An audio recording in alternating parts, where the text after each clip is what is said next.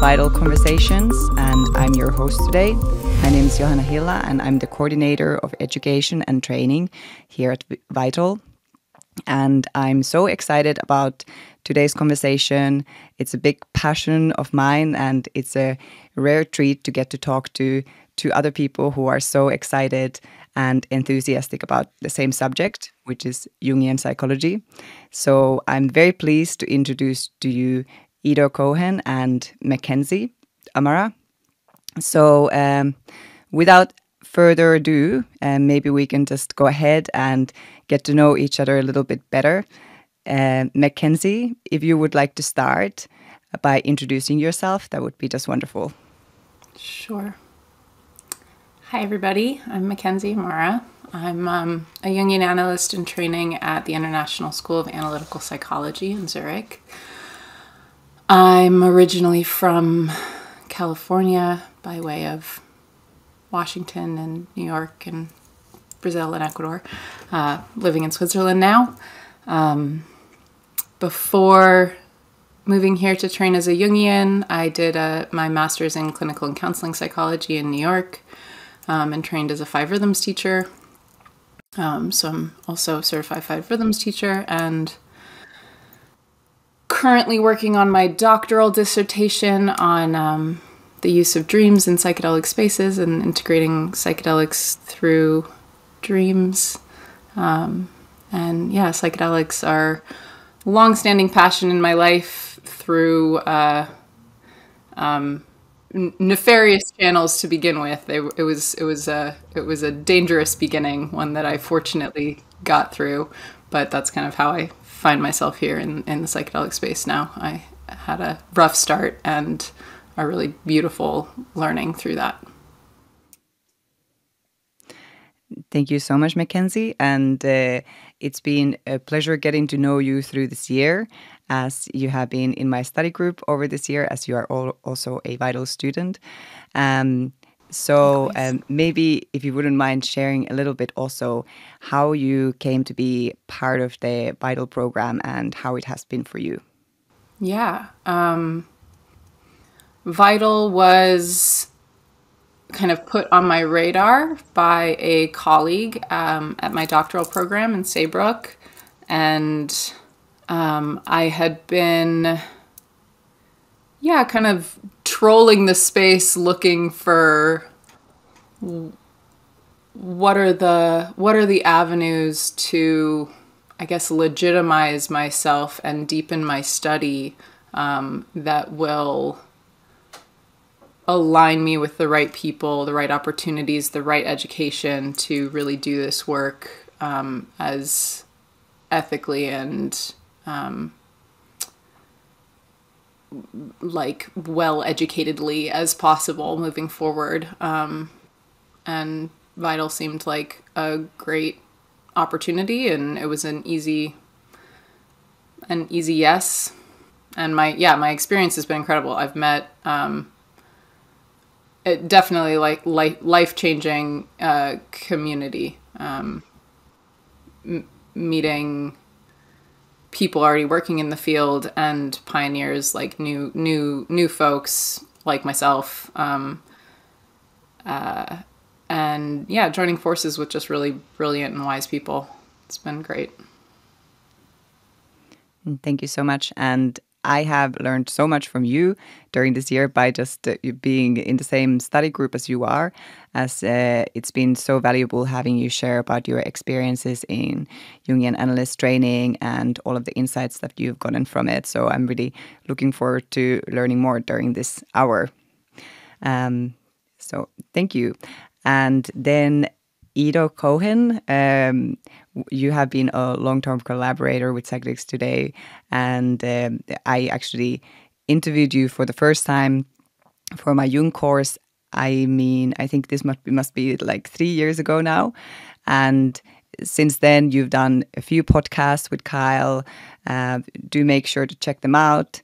We'll put the links in the description, and also you gave an amazing lecture just a week ago for our Vital program. So we're so happy to have you here. Would you mind going ahead and doing a little bit of an introduction for yourself? Thank you, Johanna. You're very kind. Yeah, hi, I'm Ido Cohen. I'm originally from Israel. For the last 12 years in Bay Area, California. How did I get here? I got here because I remember being in undergrad and hearing about Jung for the second time, and something just clicked. And long story short, I came here to go to California Institute of Integral Studies in San Francisco, which is maybe one of the closest thing to Hogwarts that you can find. A very integrative school that really gives psycho-spiritual education. And when I did my doctoral program, I had this intention of studying change since I came back from India in my 20s. And I was told that change is too big of a topic and I have to choose one phenomena. And I thought, okay, what is the one phenomena that really shook my somatic, emotional, psychological, spiritual self? And it was ayahuasca. And in that moment, it was clear to me that I am going to study the integration process of ayahuasca ceremonies, but with Jung's perspective, which to my surprise, when I did my study, there was no other studies that looked into integration using a specific psychological lens, which was it validated something for me. So yeah, graduate of CIS, work in the Bay Area with people with early childhood trauma, a lot of inner critic stuff, psycho-spiritual development, dreams. I'm very curious to read your dissertation, Mackenzie, when it's done. I actually read yours, so. Oh, thank you. Yeah, and since part of what the dissertation birthed is my passion project, which is the Integration Circle, where we do a lot of workshops and education around preparation and specifically integration, and really getting to the nuances of how do we take psychedelic experiences and turn them into long-term sustainable change as opposed to just peak experiences, and all that comes with that. And obviously, and I think we're going to go to it when we get into Jung, which is how the personal serves the collective and how the collective serves the personal, which is a really important conversation. And I got here, I love collaborating with you with Psychedelics Today. You're my favorite education platform. I think the best education platform in psychedelics, period, right now. In 2019, Kyle and I had this idea of doing a series on the shadow and really kind of breaking down what is shadow and what is it, getting into the nuances and interviewing people from who have different roles and different functions in the psychedelic world. And in a very synchronistic way, we kept postponing it. It kept getting postponed. And we're like, okay, we'll release it in the winter because it's dark and people are introverted and they're in. And it kept getting postponed. And literally as we were about, okay, let's release it, the pandemic hit. And I remember we both sat there and were like, okay, this is not a coincidence. This is not a coincidence that this huge thing is happening. Everybody is locked at home. And we just finished it right now.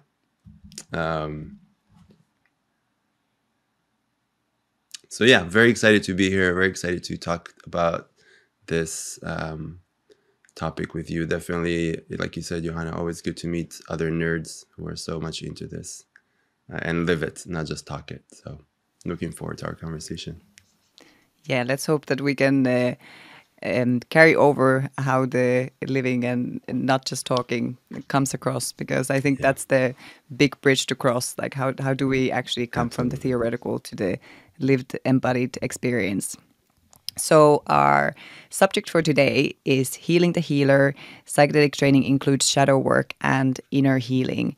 And I think this is such a juicy subject to dive into because it really has such a fruitful point to start with from Jungian psychology, as so much of it is about looking at ourselves and the sides of ourselves that we also wouldn't want to really look at.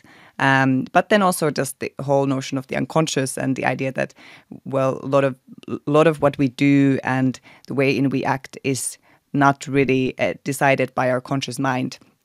But I think what the beauty of the Jungian psychology is that we can actually learn to navigate it, and we can learn to work with it in ways where our lives become much more abundant and more beautiful and more synchronistic.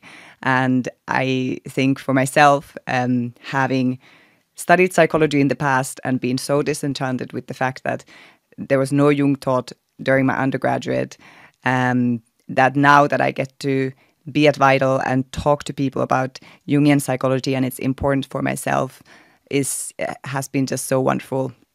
So the first question that I would like to ask you is really a question that I'm always trying to answer myself. So now I'm just looking forward to hearing what your takes on this will be.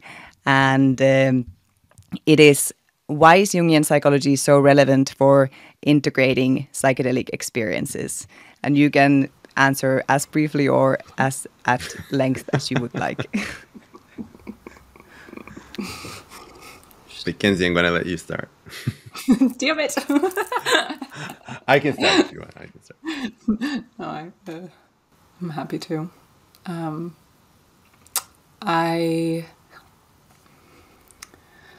Well, I'll start by saying I don't know why. I know that it is.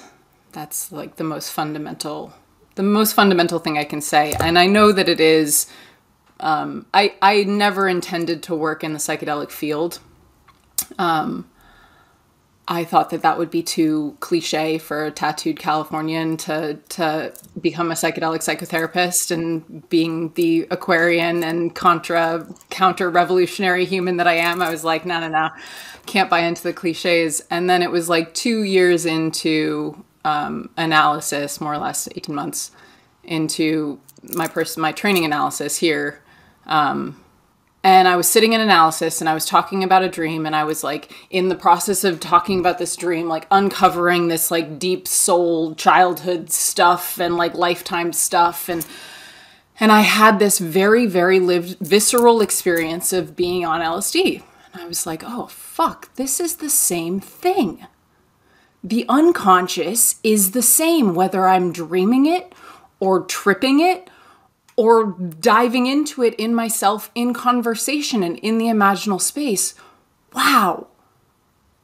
That's what Jung's talking about. That's what psychedelics are. And it was just this like one for one, stars aligned, like, okay, that's why this is important. Because what Jung frames is the same.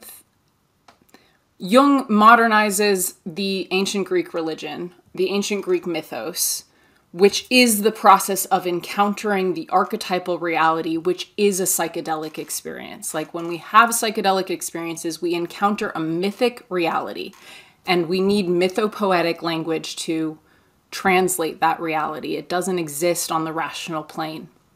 And Jung gave us that mythopoetic language for modernity. He didn't make it up. It predates him by centuries. So when we're talking about psychedelics and the psychedelic experience, what we're talking about is accessing an experience that predates any one of us as individuals and predates all of our civilizations. And Jungian psychology is also that. So they need each other. Thank you. That's such a beautiful response, and I couldn't have put it any better myself. And what a lot of people don't really maybe know about Jung is that, indeed, he didn't invent really anything. A lot of his ideas were already there and came from the ancient Gnostics or Hermeticists or alchemists, and he just translated it into this mythopoetic language, which you were just mentioning. Yeah, I'm going to pick. He was a very good. Sorry, go ahead. Repackager. I think he did a really, really good job of rewrapping all the old tropes, which is such a huge skill, and I don't fault him for that at all. Certainly. So, what do you think, Ido? Why is Jungian psychology so relevant for integrating psychedelic experiences? I think something you said, Johanna, is already starting my answer, which is I think Jung is a bridge translator. Although he didn't invent many of the things, I think he did invent the language that makes sense to the Western psyche, where these ineffable, either the psychotic or the psychedelic, can start making sense, and we can start see how they belong, how we can create a relationship with them. And for me, that's where Jung is actually very relational, which is not talked a lot about in Jungian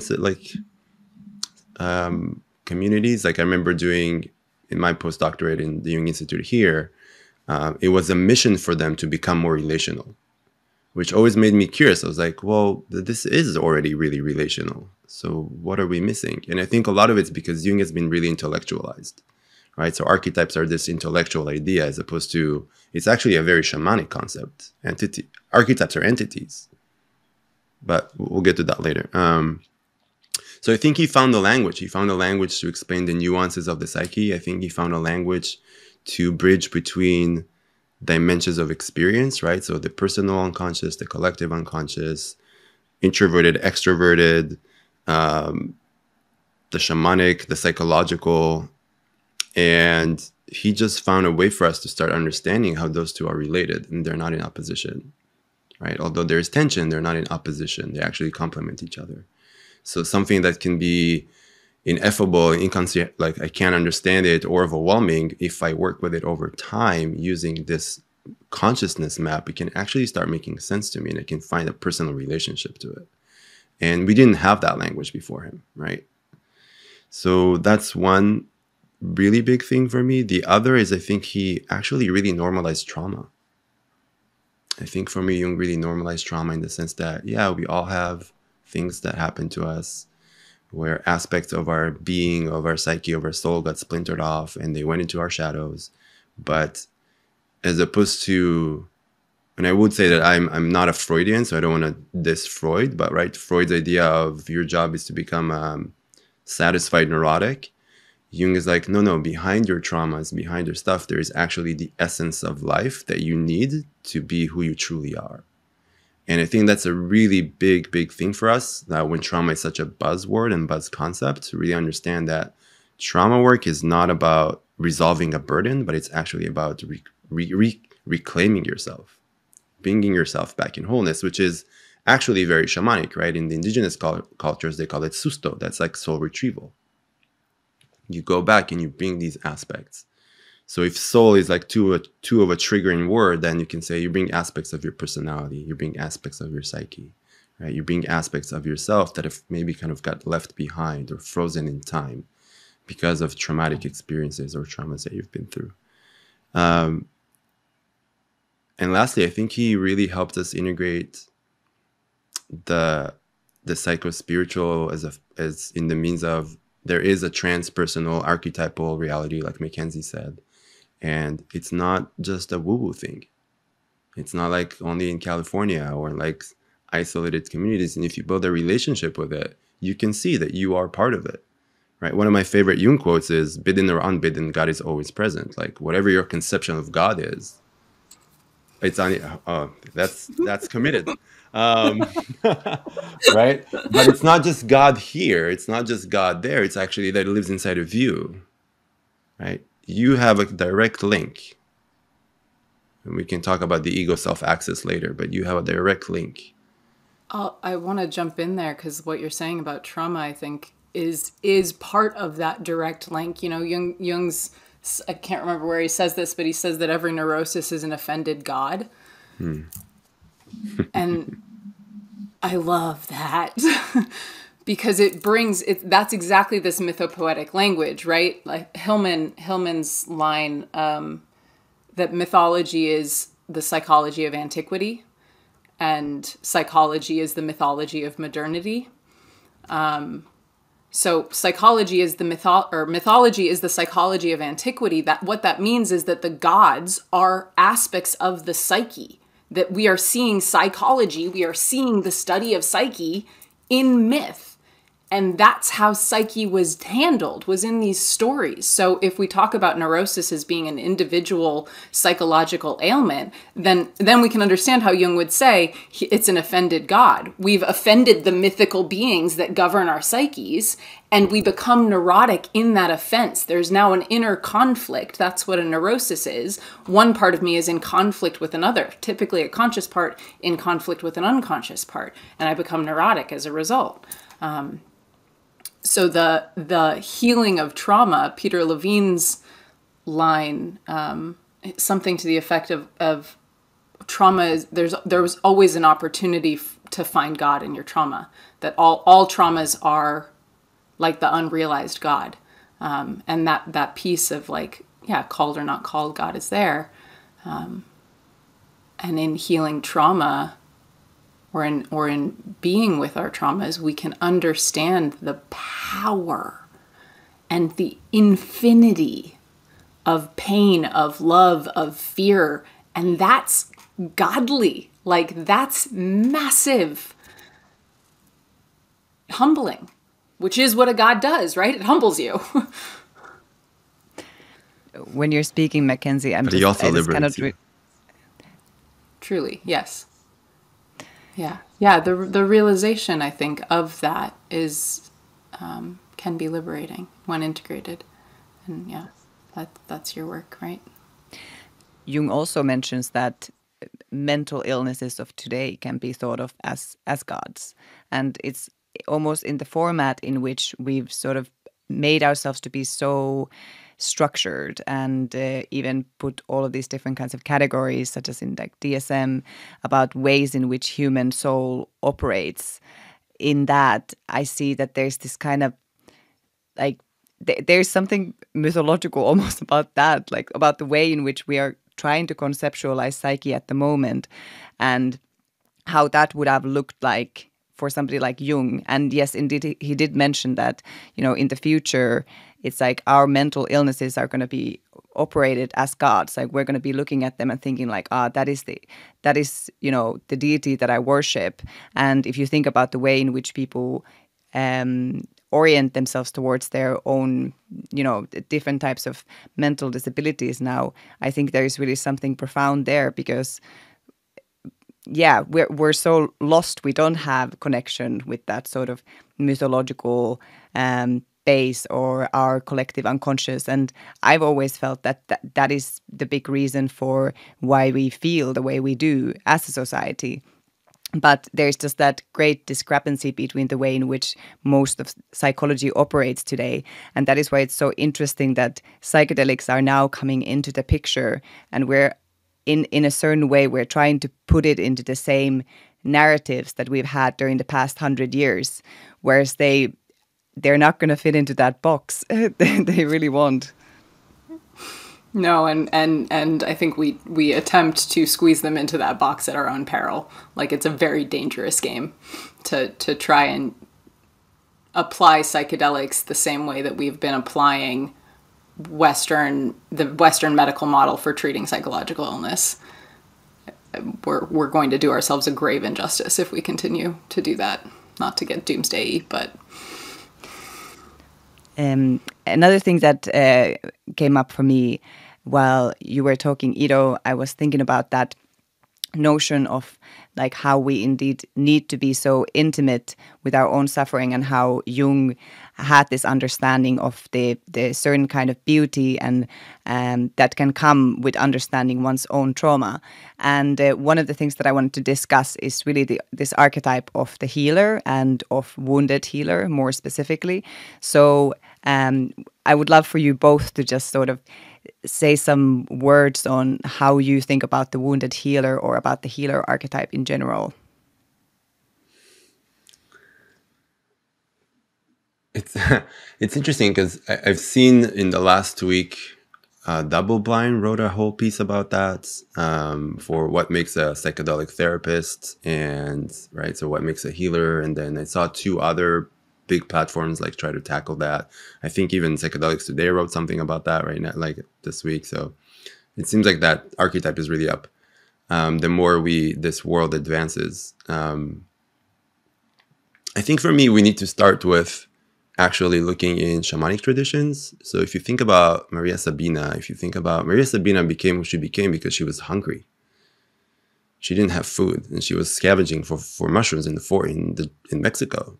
And then all of a sudden, as a 4-year-old, she started having visions because she was eating the niños, the little children. And right, there's an interesting thing in those traditions where you become a healer because you actually started with tending to your wound, not because you felt enlightened and like you have this like God-given gift necessarily.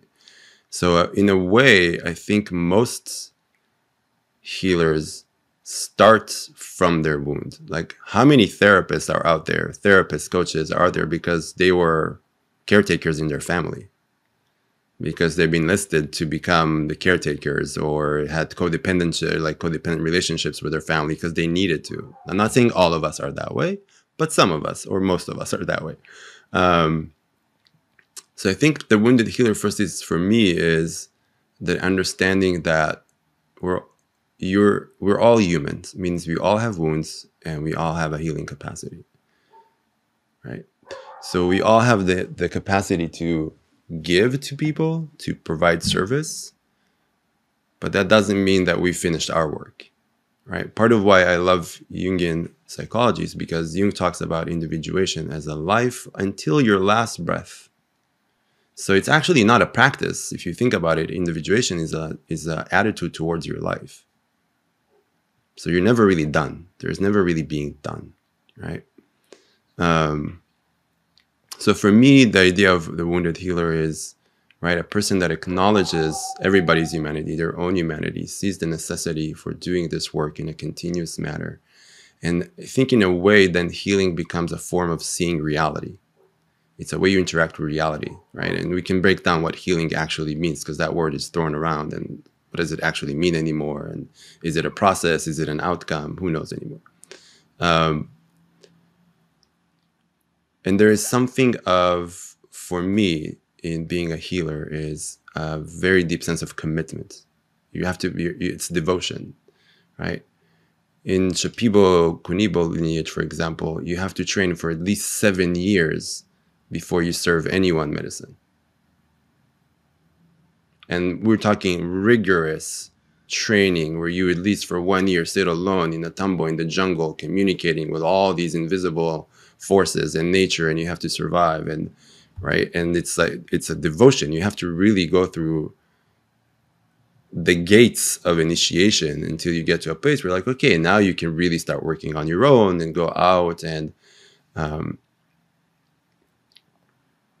which I think is part of what I would do in translate to the Western wounded healer, which is we're trying to bypass a lot of that. So I just wrote a post about spiritual bypass, and the last pieces I wrote is the very wounded healer, which is people who have big psychedelic experiences or entheogenic experiences, and they get very inspired and they connect with this archetype. But this is where Jung is understanding complexes is really important, because inspiration and seeing your potential or being inspired to be of service does not automatically make you a healer.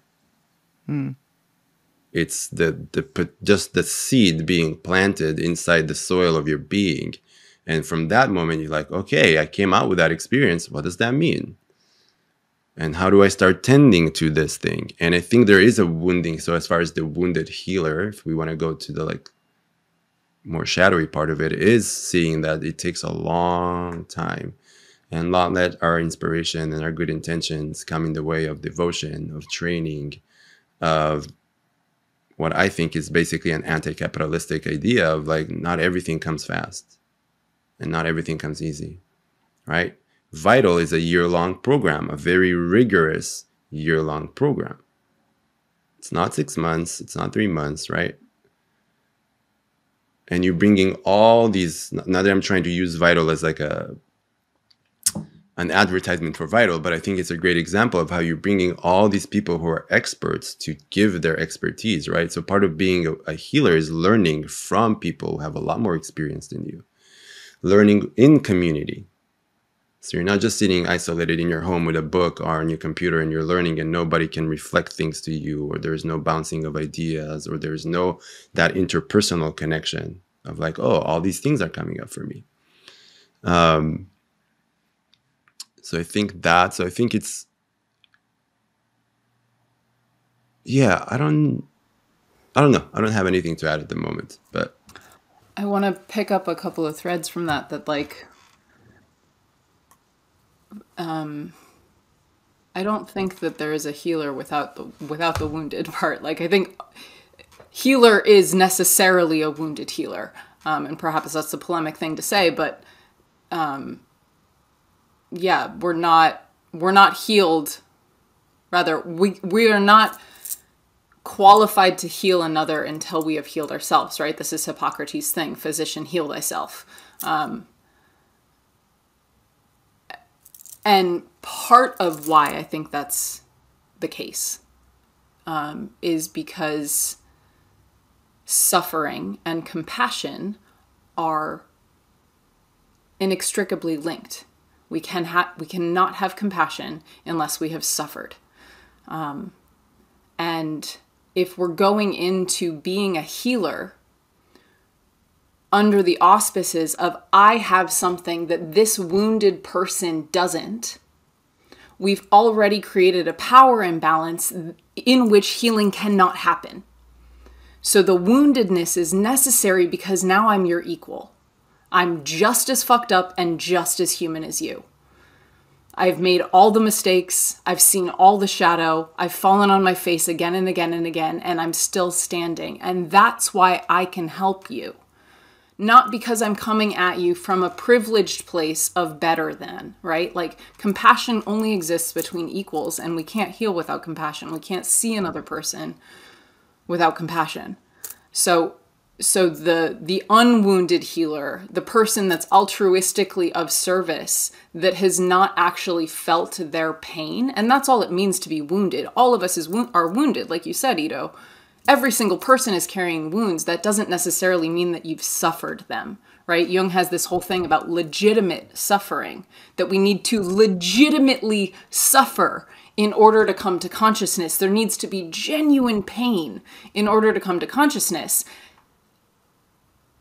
And without that, if I just like give lip service to the trauma that I've lived through, but I don't actually feel it, then the humbling hasn't happened and I can't be your equal. I'm only ever always above you, better than you, because my intellect will always find a way to make me bigger, brighter, smarter, whatever, right? But like heart to heart, I need to be your equal if there's actually going to be a space that healing happens. And for that space, like, yeah, I need to just be human and flawed and wounded.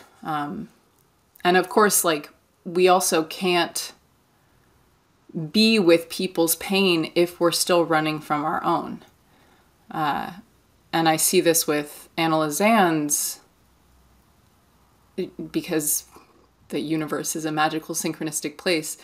I've had this experience more time. Like, this is now the normal, where I will have some new heartbreak, some fresh grief, some and I'll like be in it. And then 3-4 clients that week will come to me like with that exact same thing. And like, that's always been true for them. And it's always been true for me. And we've been working together for months or years, but it wasn't conscious for me. And therefore it wasn't conscious for them. And now that I can hold it in myself, I can hold it with them and they can hold it in themselves. Like, the depth of the room is the depth of the room. So the healer is the container in which the darkness can like come forward. And if we haven't dealt with our own pain and our own darkness, then somebody else's doesn't have safety to exist. I love that. I'm going to pick up on that. I love that idea, Mackenzie, of the healer is the container. And I think that's where actually experience is important, in the sense that I don't know more than you, but if I went very deep inside of myself, if I trained rigorously, if I did my own experiences, And that doesn't mean that I've sat in 1,000 ayahuasca ceremonies, because I know people who sat in 300 but learned very little from them.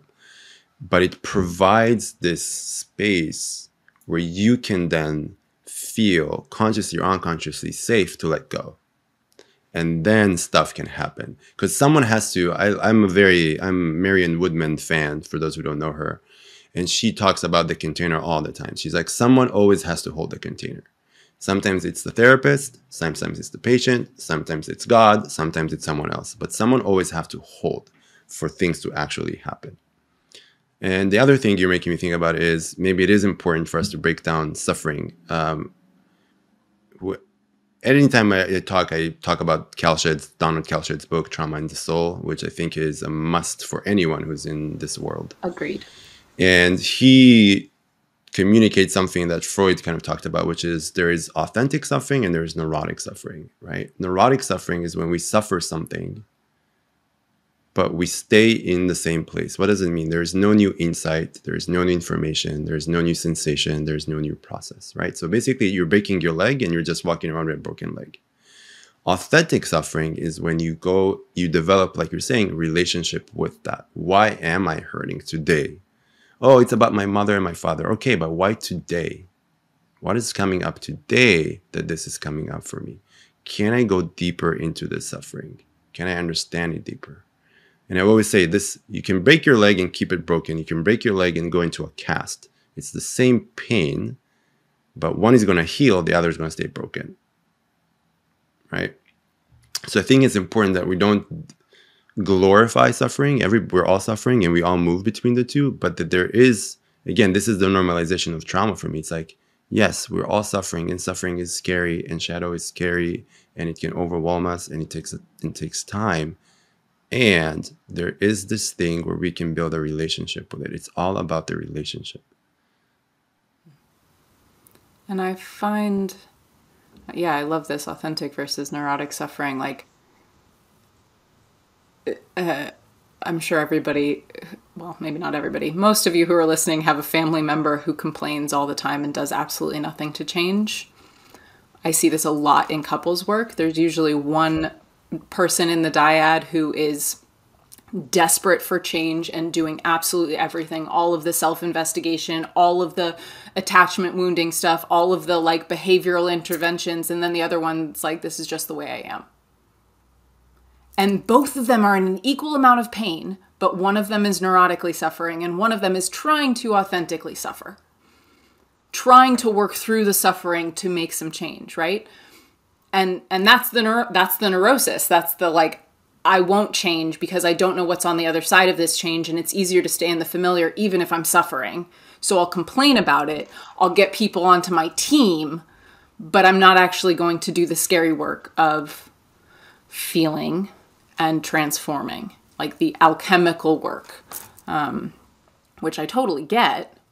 But it's incredibly common. And yeah, that's kind of this, like, you can have consciousness of being wounded without feeling the woundedness, right? And like, this is another thing that Marian Woodman talks so much about, is the loss of the feeling function in the West, that we have completely lost the ability to just be with the feeling, to just hold in the container of our body a sensation, a feeling, until it moves through us and transforms. And it will inevitably transform us. And that's kind of part of our resistance to it, I think, is intuitively we know, wow, if I let this feeling in, if I let this fear in, if I let this grief in, I'm going to emerge on the other side different. Shit. Absolutely. Absolutely. And, I want to make sure that we're not, I think most of it is because, Johanna, you talked to this, that we don't live in a culture that educates and prioritizes that. And most of us don't grow up in families where we get to be held in our suffering in a healthy, ongoing, consistent way. And that fuels this thing, right?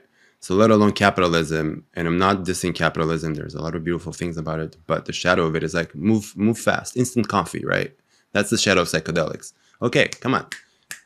3 sessions, one You can weekend. take a psychedelic without the trip now. Exactly. I was just talking about it yesterday with someone who never heard of it, and I could see the face of horror. Right? Or you can go in a weekend, or go into this, or here is this shortcut to end your suffering. That is what is behind this is despair. It's despair. It's playing into human despair. We know that you're suffering, and here's the shortest way out of your suffering without you having to feel the pain. That doesn't exist.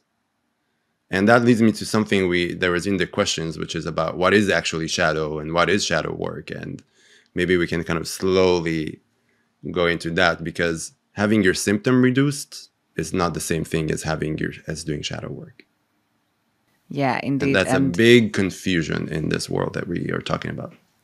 Oh, and especially when it comes to psychedelics. And I haven't yet read your article on spiritual bypassing, but I would absolutely love to, because I think a lot of people do have a lot of misconceptions around this notion of the shadow and what the shadow work really means. And can we really just like go get to know our shadow intimately by sitting in like 100 ayahuasca ceremonies, or should we maybe just like go visit our siblings instead? I mean, it's just like, I think the shadow just really like lives in places where people really don't anticipate it. And because we now have access to this, oftentimes rather immediate access to unimaginable worlds, just something that's completely unfathomable for people who would have lived like say 50, 60 years ago. The things that we can experience on a day-to-day basis. I think a lot of people have really become just disillusioned with the way in which we actually do self-development, or however you want to describe it as. So yes, I would love for you to talk a little bit more about this. Like, how do you see the shadow, and what do you really see as being shadow work?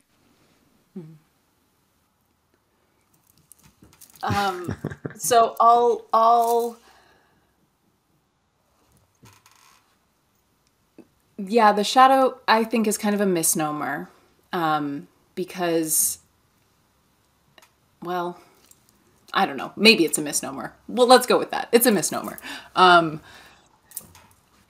What that essentially means, like, Jung's always working in compensation, right? That like the psyche it's psychodynamic, and the dynamic of the psyche is that it's always compensating for itself. So anywhere that it is imbalanced or one-sided, there is always a compensatory energy somewhere in the unconscious trying to balance it. The shadow is what compensates for the persona. The persona is the mask. It's the forward-facing part of ourselves. It's the socialized part of ourselves. So as we grow, we are well socialized to fit into our cultural container and succeed by whatever definitions our culture determines equal success, right? In order to succeed, most of us need to sacrifice a fair amount of our individuality, because success looks, by nature of society, right? Society as a unit has no individuals. Eric Neumann's great line, the individual is the greatest threat to society. I love that, because society homogenizes. That's the way that societies stay safe. And I'm living in one of the most homogenized places in the world right now, and I see it. It's so safe, and it's so clean, and it's insane. It's like, it's maddening, because the individuality is like just sucked right out of the room. So persona is the well-adapted, well-socialized face of us, and it's a mask. It's only ever always a mask. We often will adopt a persona before we're conscious of its mask quality, of its inauthentic quality, and so we're very identified with it. Until we become conscious of it, we're fully merged with it.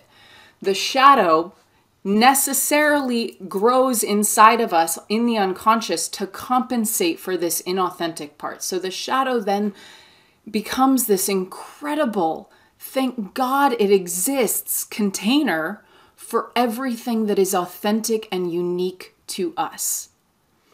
But because society has taught us to fear that individuality, we'll no longer succeed, we'll be ostracized, we'll be shunned, we'll lose the tribe. Like all of our biological programming from millennia of evolution, right, are against this individuality. And because of that, the shadow has taken on this really negative sheen.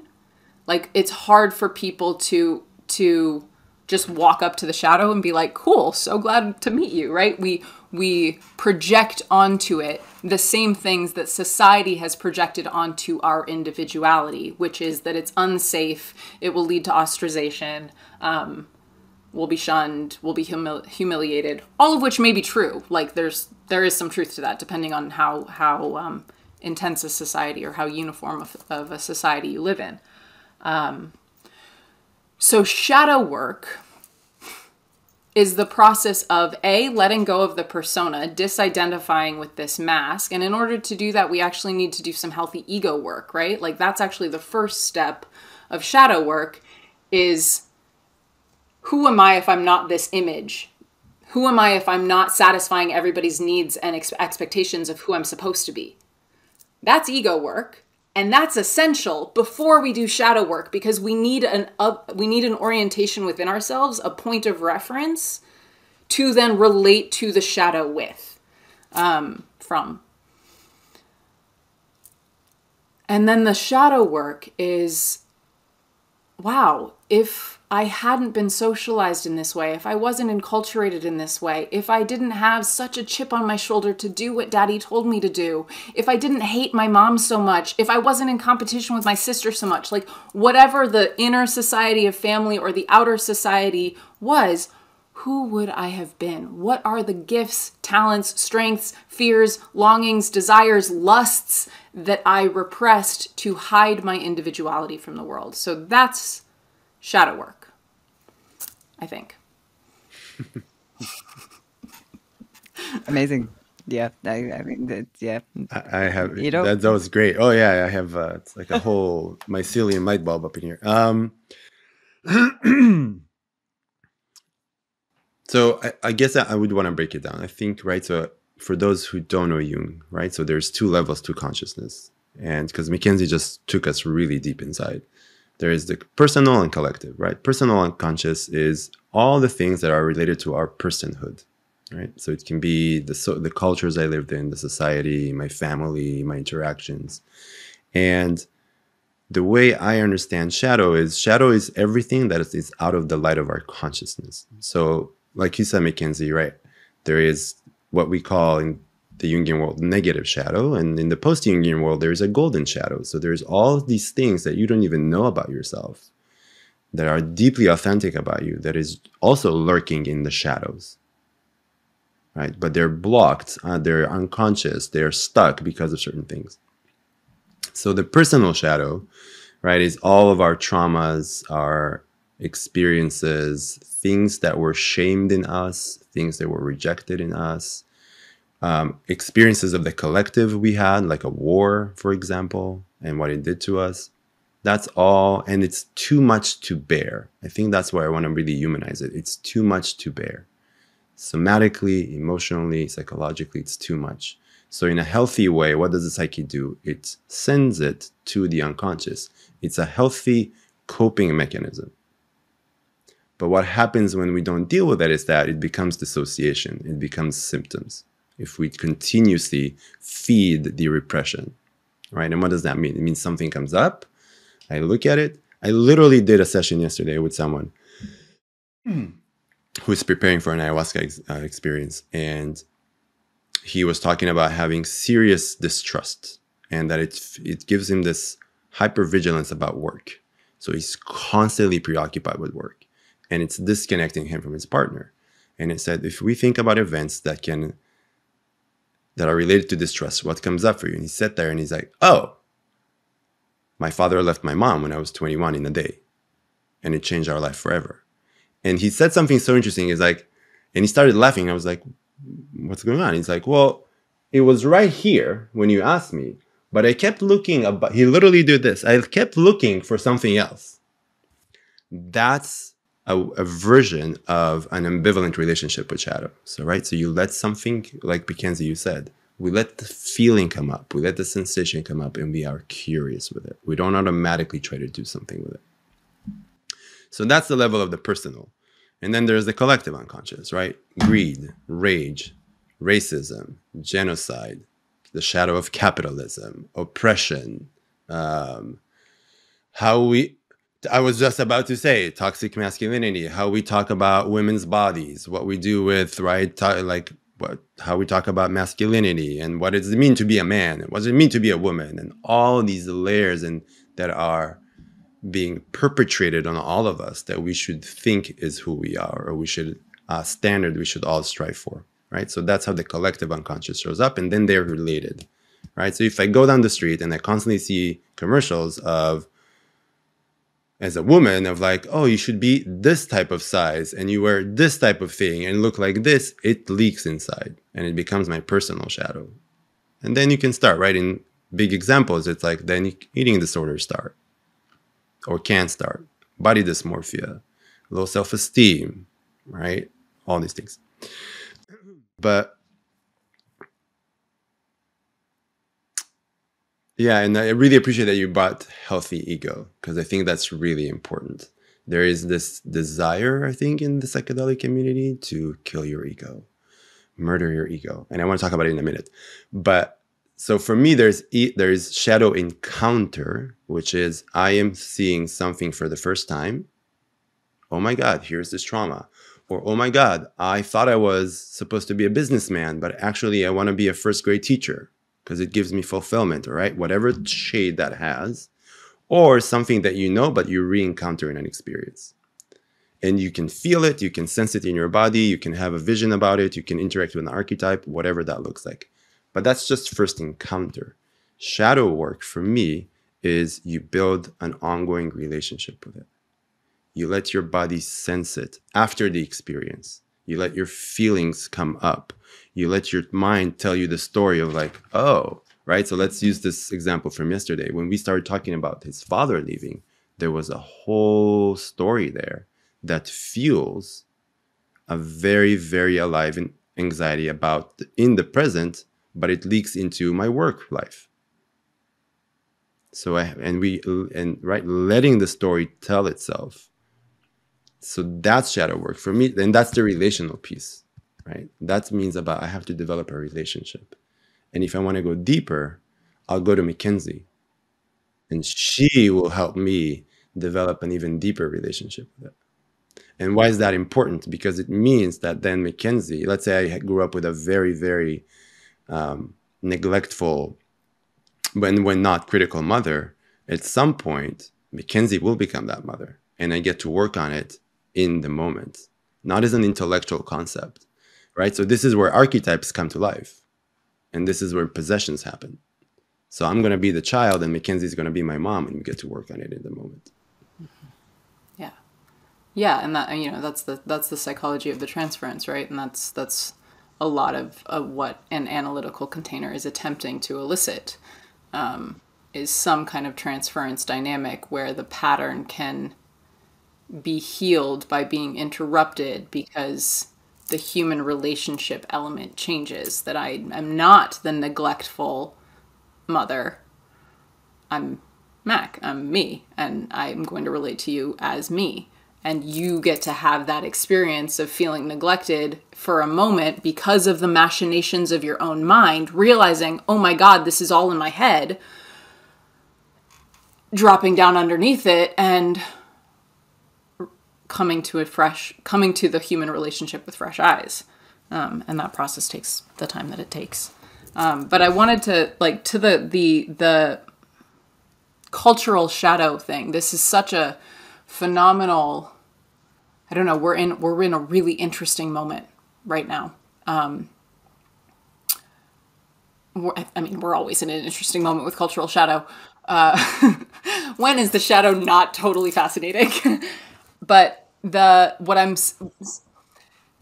Judeo-Christian ethics, right? Good versus evil. That's been the zeitgeist for 2,000 years. That there is a good There is a moral way of being and there is evil. And there is an immoral way of being. And one is heaven and one is hell.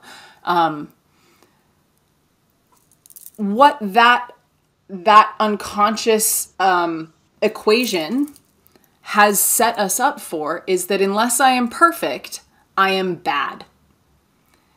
And therein is the shadow, right? So perfection is a really, really wonderful way of saying what the shadow is not. One of my favorite pithy lines of Jung's is that the shadow is the fly in the ointment. The unconscious is the fly in the ointment. And he talks about a particular bird whose name I forget, that like its song doesn't complete the note. So you hear this bird and in your mind you're like, something is supposed to exist here that doesn't exist. And he talks about it as like, that's nature, because nature is a perfect representation of how the unconscious is. It's unfinished. It's in process. It's not perfect. It's human consciousness and our striving, our egoic, persona-driven striving that have us believe that we can be perfect, aka not human, aka have no shadow. So the shadow is this part of the unconscious that it's the frills, it's the weirdness, it's the awkward pauses, it's the burps and the disgusting stuff and the repulsion, and also like the quirks, the idiosyncrasies. In Swiss German they talk about a square that's missing a corner. It's the missing corner. That you need to have a piece missing so that life can live there. Like that's natural. And this Judeo-Christian idea of like morally good and therefore perfect and everything else needs to be banished to hell. That's the enculturation that all of us in the West have grown up with, whether or not we were raised religious. Like it's in our hero myths, right? But we're in this moment, I think culturally, where that bubble is starting to burst and people are starting to say, hey, my gender's not perfect. My sexuality's not perfect. It doesn't align with your standards. My story's not perfect. It's full of trauma. My brain's divergent, right? Like, and that's actually that's like a lauded thing. We're privileging these people. And I don't mean privilege in the heavy negative way, but like, these stories are coming out and we're saying, oh my God, right. It's not perfect. There are so many ways of being that are idiosyncratic and have a piece missing and don't complete the last note. And thank God that neurodivergence, that gender divergence, that trauma history is of such great benefit. So that's a piece about cultural shadow that just feels really like lovely right now, that we're actually starting to really embrace weirdness. I really appreciate it. Johanna, go ahead. I just love the fact that you brought up this Christian mythology, because Jung spoke about it a lot. And I just found this quote from Marie-Louise von Franz earlier today, which I would like to share with you both. It's very brief. The Christian myth does not include the dark feminine, treats matter as dead, and does not face the problem of the opposites of evil. Alchemy faces the problem of the opposites, faces the problem of matter, and faces the problem of the feminine. So I guess in here it's like there's that. It is also the dark feminine that has been missing for God knows how long, 2,000 years at least, from the sort of cultural container. And I think, in my opinion, it's quite hard to talk about these things, but that includes all of that sort of predictability and what Jung also described as nature and the sort of quirkiness and all of the things that cannot really be put into a box and are sort of unpredictable by a sense because they are chaotic. And we tend to label those things all as feminine for one reason or another. But I think there is something to that definition as well. Absolutely. Go ahead. Go ahead, Ido. Well, I'll just like quickly, the one important thing I think with shadow and the feminine, the dark feminine, we're talking here about instinct. Jung one of his other great compensatory things is intellect versus instinct, right? Or like the instinctual self versus the spiritual self. And in the West, where we've sanitized everything through rationality, he calls it the cult of consciousness. We've become so conscious, i.e. driven by our conscious ideals, that we've lost the dark feminine, to use Marie-Louise von Franz's word, but that means that we've lost the instinctual body. Like the actual, I say lusts, but I don't mean sex. I mean hunger. I mean like impulse for more life, and it's never sated, but that's a good thing, because it's that lack of satisfaction that drives evolution to keep going. I'm going to follow the instinct, follow the impulse for more life in this direction, in this direction, in this direction. And without that, I'm just striving for a more perfection ideal, right? It's just more of the machination of my mind without that like instinctive body that's like, yes, or like, oh, no. Right? Exactly. And just one thing, I would love for you to hear your ideas on this, but it's just like that's how it's been misconceptualized as a cultural shadow. It's like gone into the shadow of our culture, and it's become like the idea of the feminine has become kind of perverted, where there is actually lies dormant this such instinctual power in it. And I'm just thinking like Clarissa Pinkola Estes, Women Who Run with the Wolves, like that book was like so foundational for a lot of women to understand like, oh, that's what it is. Like, that's why I feel the way I do. And I think Jungian psychology, I mean, she's, also a Jungian in a sense, gives language to it. But yeah, Ido, I would love to hear your thoughts on this. I love both of what you're saying. It feels important to say that, when we talk about, for people who are not very intimate with this world, feminine and masculine have nothing to do with genders. So let's degender it. It might as well have been called blue and green, just landing in those two words. And I think the big thing when I hear you both is that I'm hearing fear, right? This is the banishment of the feminine came because of fear, and because of fear of what Mackenzie was saying, which is feminine is, for me, as I understand it, is process. It has no goal.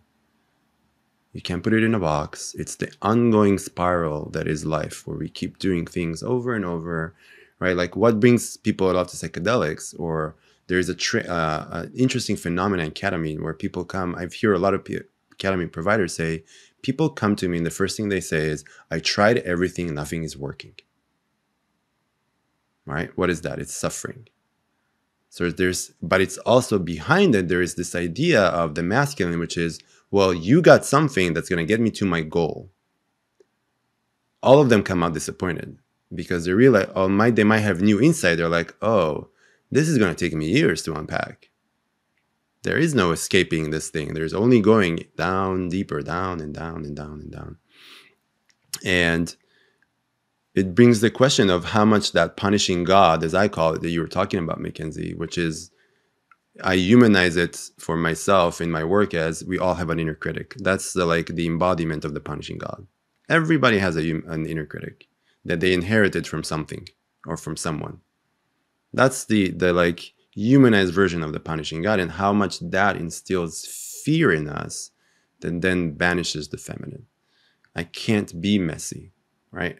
I work now with a bunch of men who were bred to be good American boys. Like that's their archetype. And the word we keep using is what it would like to be messy. Can you make a mistake? Is it okay to not be perfect? And the intolerable, here's the feminine, the intolerable feelings that even that idea brings up in them. What are you talking about, me connecting with the messy, like the feminine? That's tolerable, like what will happen to me? But that's the whole thing about masculinity and how that's been banished from men inside of men. But what I do want to bring up, I'm going to have my own agenda, which is how is that related to this concept of ego death? And I think it is related. I think it's related to this idea that this, what I would call a masculine idea, that the ego is our source of suffering. If I can kill it, I will never suffer again. right? So it gets confused with enlightenment. And I think that's Jungian ideas are really great because,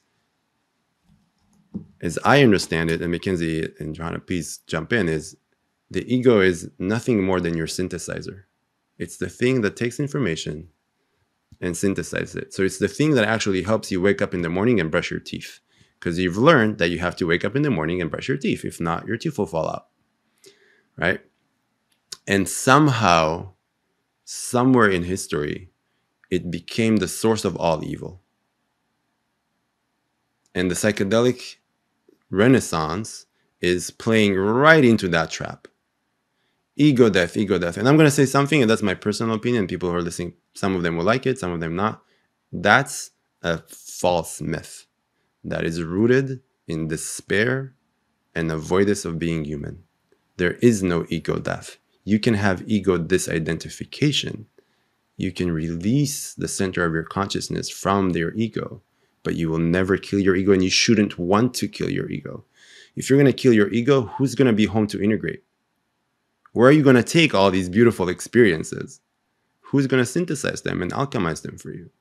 And how much that is a way in which we're banishing the feminine, which is process, which is, yes, being in my body and suffering, because there is also so much beauty in suffering. Because if you can't be in your body to suffer, you're not going to be in your body and experience love. And they work together.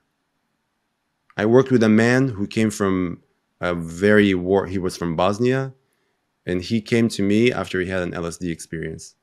And he said, listen, it's the first time in my life that I have felt fear. He said, I grew up next to bombs. I've had people hold guns to my head. I had to jump out of planes and do extreme sports just to feel anything. 3 sessions afterwards, he came and he's like, as he was going back from the States to Bosnia, he said, I have to tell you something really weird. I was like, sure, what's happening? He said, my wife has told me that since this experience, she have never experienced me as loving as she had in the last 3 weeks. And he was like, do you think that my ability to be afraid and my ability to love are connected? And I was like, of course they are. If you banish one, you're banishing the opposite. And if you and that's, so I'm very curious because I see the nodding and I see Mackenzie, thank you for the silent cloud. But I'm very curious to hear your both thoughts about that, because it feels important to talk about.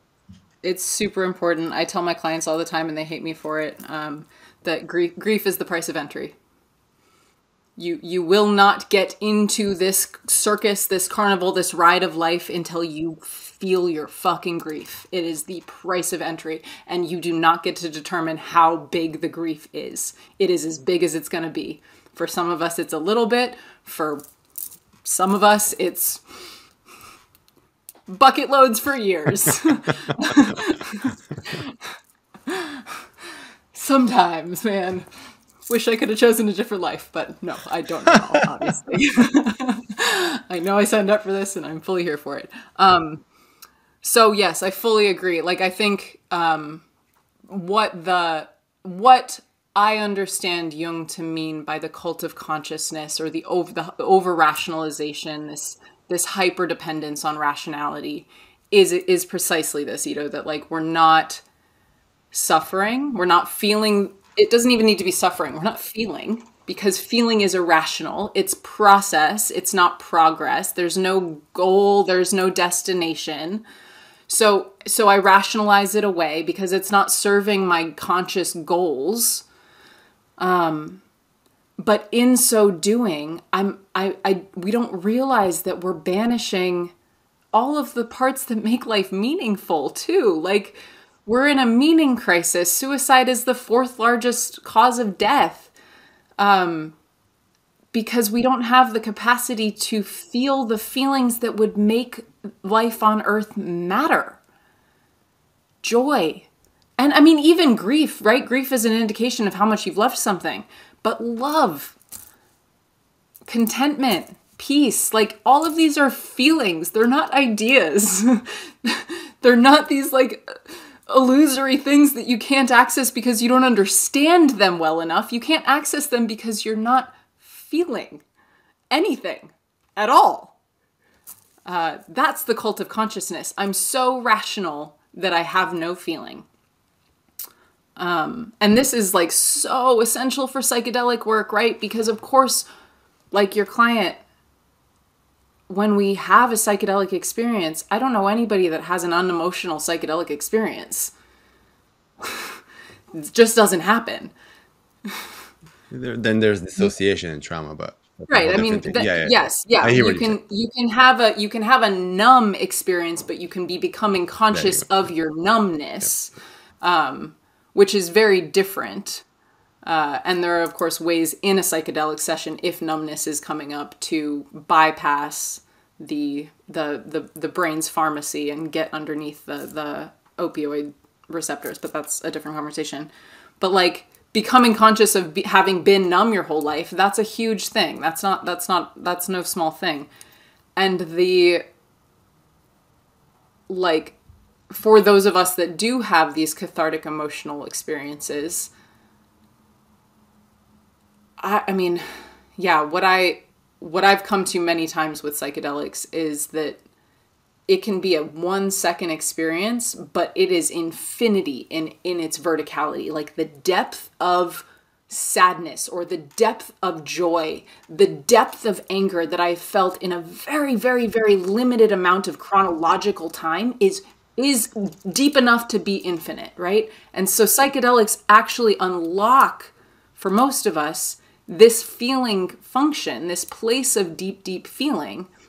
And if we then come back with our rational minds after we've sobered up and try to understand that with rationality, or try to sanitize it with the tools of our Western enculturation by saying we need to take away the pain, then there's no point in the psychedelic. Like if all you're doing is trying to take away the pain, don't do psychedelics.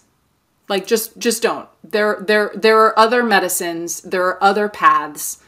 I have this quote actually over my desk, and it's really my favorite quote. She says, "What makes it unbearable is your mistaken belief that it can be cured." What makes it unbearable is your mistaken belief that it can be cured. So the illegitimate suffering, the neurotic suffering, is me attaching to the idea that someday I will live without this. Nope. You probably won't. Like, if you're in a body, things are gonna hurt. You're gonna lose people. Sometimes it's gonna be great. Sometimes it's gonna be awkward. It's not going to be cured, though. There's no cure to the human condition. Death. So much to... Death, right. Death is the cure. Oh, perfect. Oh, there's so much richness in what both of you are saying, and so many tangents that we could go down on. But yeah, I guess what I wanted to bring up is just... from both what you were saying, about this idea of ego, and then what you were saying, Mackenzie, about the importance of really feeling, is this is what I really love about Jung's idea of individuation. And it brought so much comfort for me when I first started sort of having psychedelic experiences, but also studying like ways to conceptualize it, that there's no need to just completely become like lose yourself in the experience, but it's actually about becoming more you in a sense. And just like little by little, we get to reclaim a bit more of our sort of uniqueness. And I think that idea is just really wonderful. And I have nothing against people wanting to use different frameworks for it, and I mean, where this whole notion of ego loss comes from is the Tibetan Book of the Dead, and this manual that was written by Timothy Leary and Richard Alpert and Houston Smith back in the 60s. So obviously they had a lot of experiences which fit into this conceptual framework that corresponded more to Eastern mysticism. But what I always loved about Jung's writing and about his approach is that there's a certain kind of softness and humanness to it, and that we will be flawed but we will go onwards, and that it's okay, and like you said, Mackenzie, like there's no point to think that you're just going to be cured one day, and that then there's just going to be this like perfect existence on some like a little cloud where you will feel no pain of any kind of. So yeah, I just And I wanted think to what you're thank you saying, both. Johanna, is really important and for integration, and why Jungian theory is so important for integration, right? One of my favorite Jung quotes is from one of his least known books, which drives me nuts, which calls The Integration of Personality, where he says, the last that whatever, no matter how big your experience is, in the integration is you're supposed to take the pieces that feel incomprehensible and see that they actually, inside of them, there are the pieces that are supposed to make what's unwhole whole, and it will better your life. And that's integration. And that's where I think that like how all this stuff that we're talking about actually is really important for psychedelics, because all this is great. And if you don't build the bridge after, all these things are going to go away. And I see this so many times. People have really potentially life-altering experiences that can really change their life. And after the 2-week sparkle period, if there's no practice, if there's no container, like Mackenzie said, it will fall apart, because there's so much pressure on the psyche to go back to conformity, to go back to work. I have to go back into my relationship. But it's not about that. I have to go back to the version of self I was that went to work before I went to the jungle or sat and did a psychedelic session with Johanna or whatever that is. And without containers, so containers both therapy, right? It's also community. So like integration circles, it's your friends who are into this. It's maybe mentors that you have who are into this. It's online communities. The integration falls apart. So, and that's where there's the loss of how do we build these, I call them like micro steps, right? So it's, you take one step and then you put both feet in it. So you have to be embodied. And then you take another step and then you put both feet in that. And integration is not just, I separate it from myself, that integration is not just tools. Yeah, you can journal from now until 3 days in a row. But if you're not actually in your process, if you're not bringing your experience to the moment and you're journaling, you're just writing words.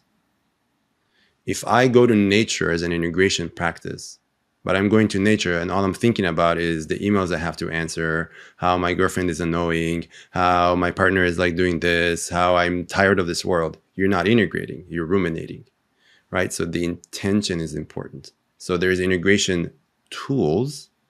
And I think where Jung is really good, or Jungian is really good, is the internal, the more introverted experience, which is, like we've been saying, the feelings. That's our big theme of today.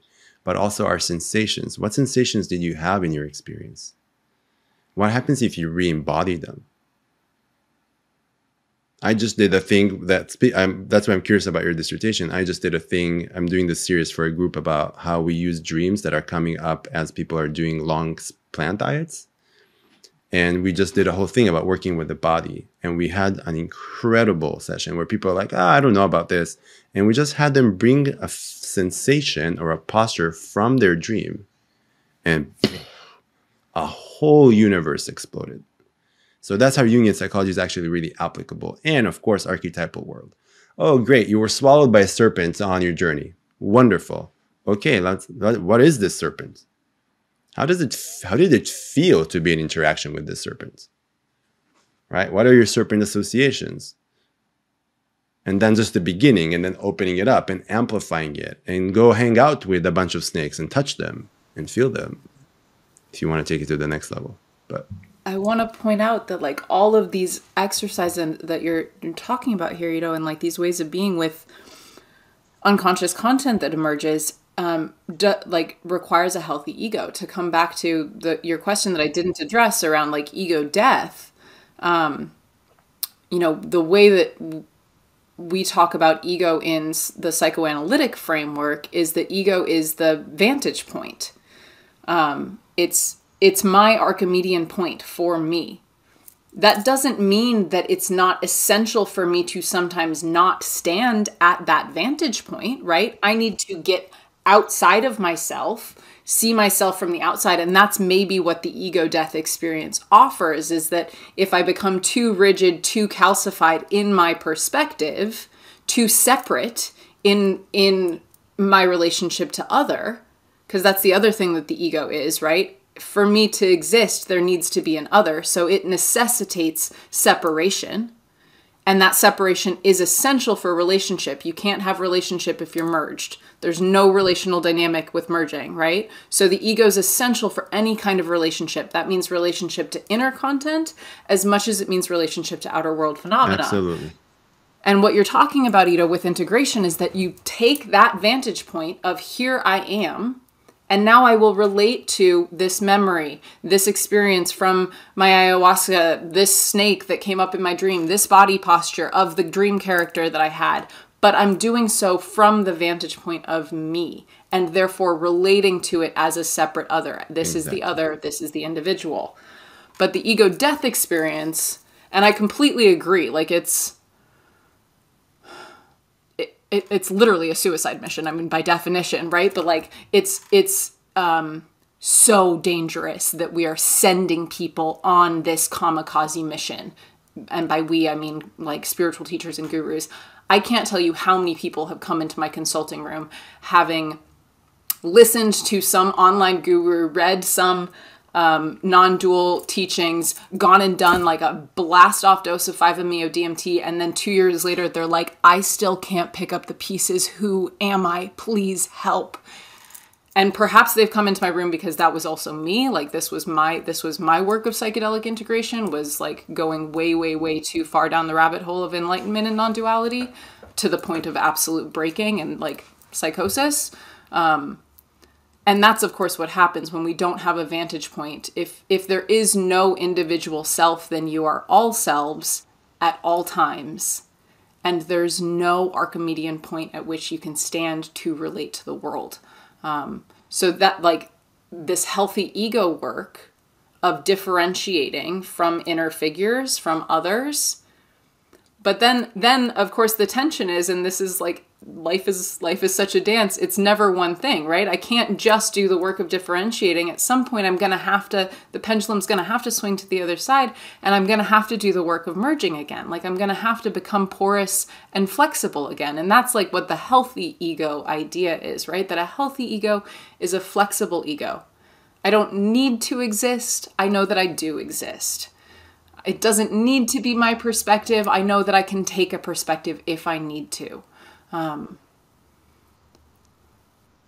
Yeah. And I mean, like just this, I don't know, there's something about perspectival thinking here that feels really important. And this is why mythology is so impactful, that a myth gives us a way to see ourselves in a story that's depersonalized. Like, there I am. Cool. I know that. I know Sisyphus. I know that experience of mindlessly pushing a boulder up a mountain just to get to the top. It rolls back down and then I do it all over again. There I am. Cool. So that ability to like to take a perspective on yourself, to be outside yourself for a moment, then allows you to come back and say, do I want to continue to make that choice to push this boulder up the mountain? I can now get back in the driver's seat because I've seen the kind of car that I'm driving. I'm using a billion metaphors here. And psychedelics are that. Psychedelics are the opportunity to like get outside of oneself far enough that then I can come back and say, do I consciously want to choose to continue to be the way that I've seen that I am? Or do I want to like use my power, my influence over myself to make different choices? Wow. Well, yeah, thank you so much, Mackenzie. I think that's, you hit the nail on the head there for sure. So I think we're going to have to start closing up in a little bit. I think we have already gone past what we were initially thinking. And that was it's obvious really that hard. was going to happen. It was kind of obvious. And also it's kind of funny because we didn't even, when I said in the beginning when we started, I was like, we have to get to the dreams, like we have to be able to talk about the dreams. And well, here we are now, but maybe this is just a sign that we should do another one of these and really dedicate some more time for it. Because this has been so much fun, and I also feel like I've learned so much just during this hour of together, and it's so nourishing to come together with you two and share these different perspectives that come from the same source. But I feel like it really just enriches my own thinking, and yeah, it's just been really lovely. So I would just like to ask you both if you would like to have anything to close for today before we wrap up the session. So any thoughts or anything that still comes to mind before we close? I have a 3-liner on dreams because you brought it up, but I'm not going to open up that conversation. When I was doing my study in Peru, I was in Niue Rao. And one morning after a session, there was an integration circle, and the 2 main shamans were like really bickering with each other. And being the Israeli that I am, I asked the translator, I was like, what's going on? He's like, oh, this guy dreamt about this guy and they're trying to figure it out.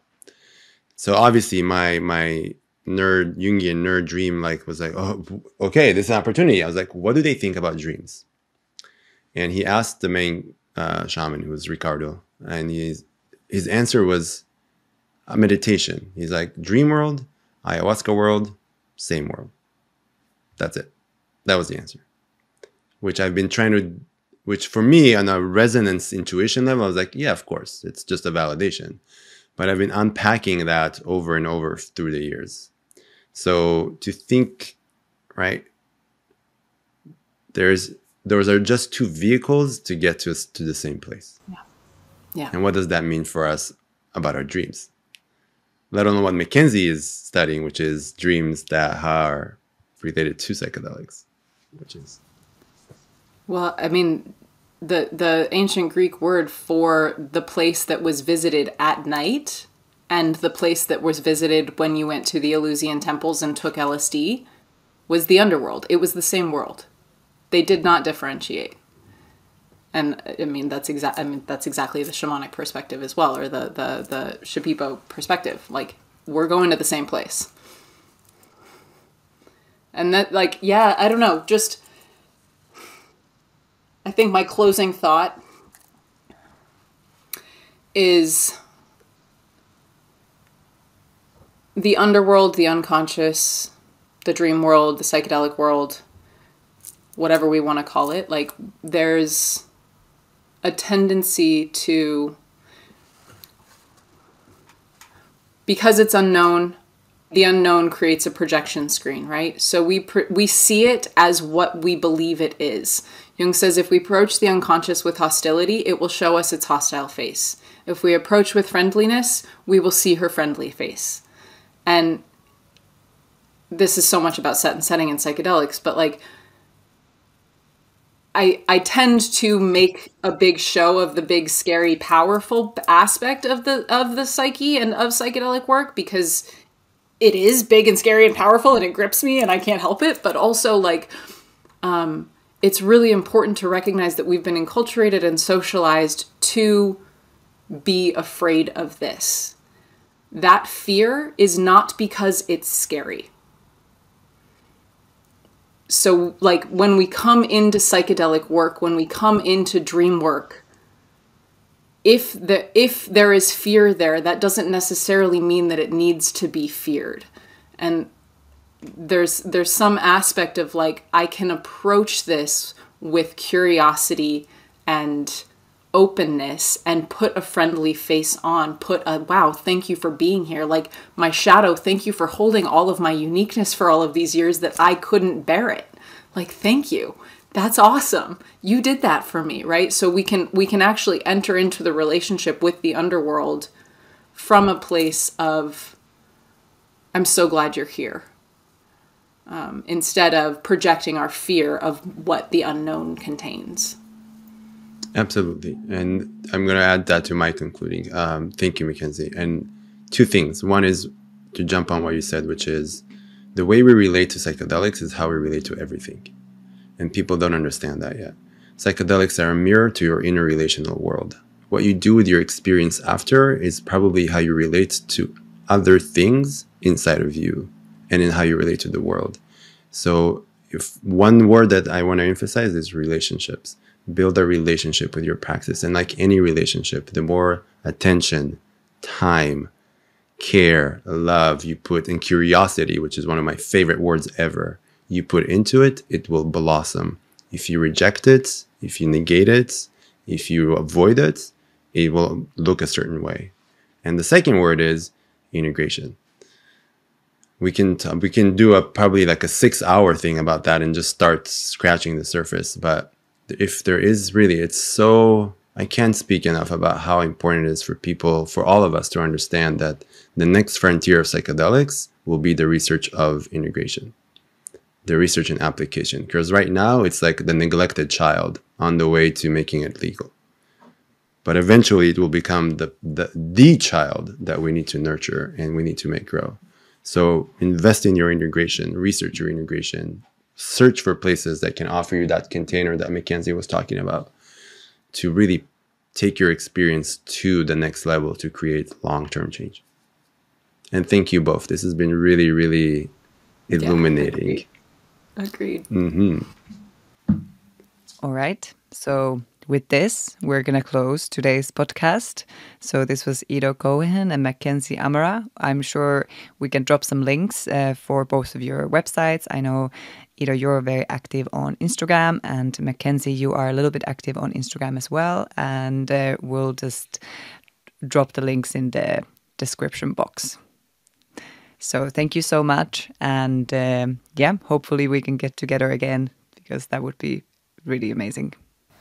Yeah, let's talk about dreams. I want to hear Mackenzie talk about dreams. Yes.